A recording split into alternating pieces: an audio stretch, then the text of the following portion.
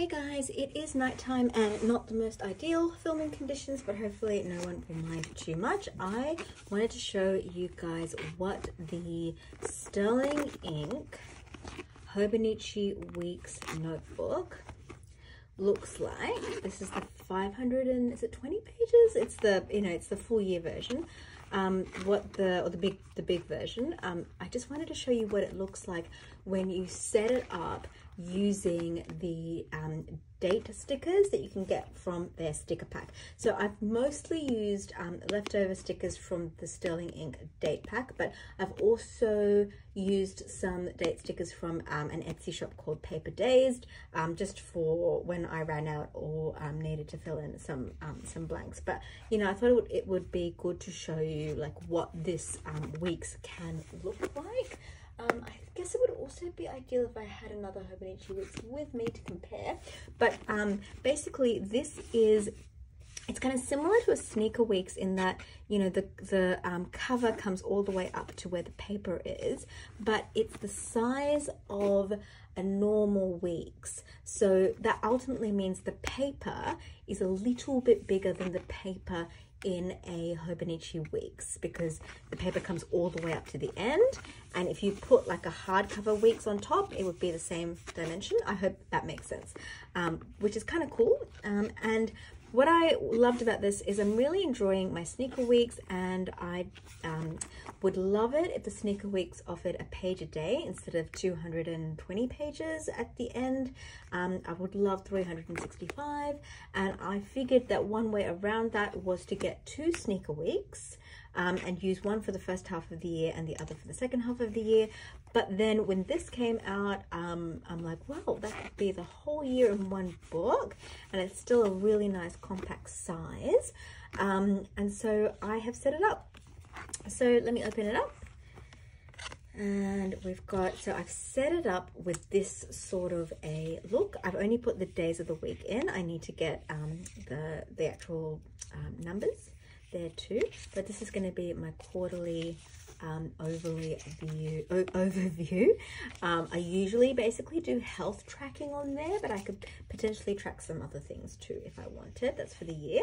And then I've left 2 sets of full blank pages. I think I will do like a yearly, like a 2024 on one page and then a 2025 on one page. Sorry, I've set this up for 2024 because I'm going to continue using my Sneaker Weeks for the rest of the year because it's going so well. But I wanted to set this up in advance for 2024.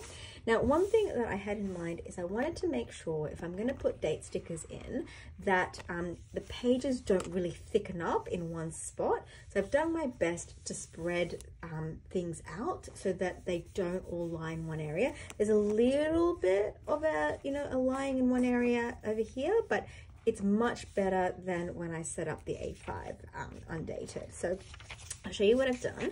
So this is an example of January. So I've used a sticker there. I'll probably write like January in with maybe like silver pen or something maybe there. And I've basically just drawn the boxes in. So that was pretty easy and fun and good to do. And then I've decided to use this kind of style. So I've changed the location of the date and the number. See, so I've kind of moved it down a little bit. So it's like top, bottom, and now it's just all here. I've tried to sort of move it around a bit so that it doesn't all bulk up in the same area. And I've also separated like it so that all of January is together and then all of February is together. That's not my preferred way of looking at a diary, but I figured it was the best way to make sure that you didn't get too much bulk on the side by spreading out the stickers a little bit. Because if you just do every month together, then there's a lot of stickers in the same place. And then if you do 52 weeks together, there's a lot of stickers in the same place. And I just don't like how that affects my writing experience. So that's the January. And then I left, I think about 32 pages here for daily spreads, and maybe like an index for the notes that I take during the month in there. And then you move on to the next, which is February. And you can see February. So I did that for the first 6 months, and then I made mistakes, and so you can see I white papered, liquid papered stuff out. You do make mistakes, and it's not the end of the world. I have no problems using liquid paper to hide my mistakes. Here's March, and so basically I was doing that, and I got up to June, April, and then once I got up to June, I was like, even though I'm doing my best to spread these stickers out so that it's not bulking up too much, I still am feeling like I'm starting to feel that there's too much here. And it is bulking up a little tiny little bit, and I want to do my best to stop that from exacerbating for the second half of the year.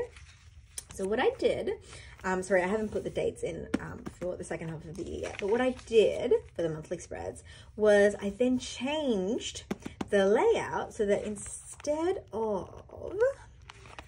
of the calendar being on this side and the notes pages being on this side, I did it so that the calendar is on this side and the notes page is on that side, which means that the stickery part is actually on a different place in the book, so it just doesn't bulk up as much.